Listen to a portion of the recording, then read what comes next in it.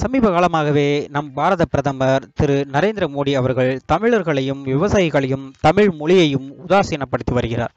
இது நாடறிந்த உண்மை. ஆனால் அரசியல் ஆதாயத்திற்காகவும் தனது சுயநலத்திற்காகவும் மட்டும் தற்போது தமிழகம் வர இருக்கிறார்.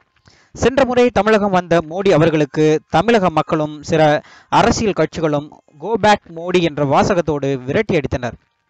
தனது கட்சியை தமிழக மண்ணில் காலூன்ற அடுத்த மாதம் வரவிருக்கும் மோடியை இந்த முறை மக்களும் அரசியல் கட்சிகளும் எப்படி விரட்டி அடிக்கப் போகிறார்கள் என்பதை பொறுத்திருந்து பார்ப்போம்.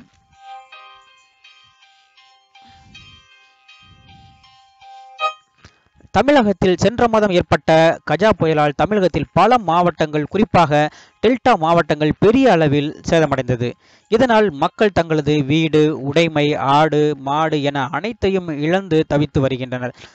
தமிழக அரசு சேத மதிப்புகளை ஆராய்ந்து அதற்கான நிவாரணத் தொகையாக 15,000 கோடியை மத்திய அரசிடம் கேட்டது.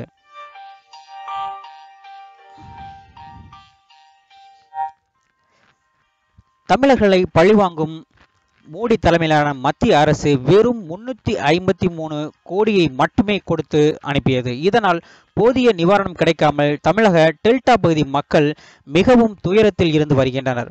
குழந்தைகளின் சாப்பாட்டிற்காக மிகவும் கஷ்டப்படுகின்றனர். ஆனால் தமிழக மக்களே முதலமைச்சர் நிவாரண நிதிக்கு இதுவரை 130 கோடி கொடுத்துள்ளனர்.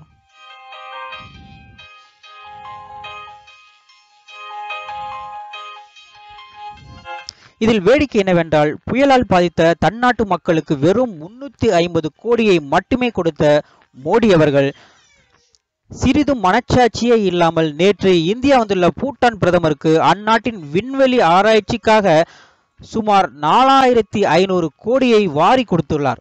இது எந்த விதத்தில் நியாயம் என்று டெல்டா மக்கள் குதிப்படைந்து வருகின்றனர். இது மட்டுமல்லாமல் நேற்று இந்திய வெளியுறவுத்துறை இணை மந்திரி வி.கே. சிங் மோடியின் வெளிநாட்டு செலவு 2021 கோடி என்று மிகப்பெரிய ஒரு குண்டையும் தூக்கி போட்டார்.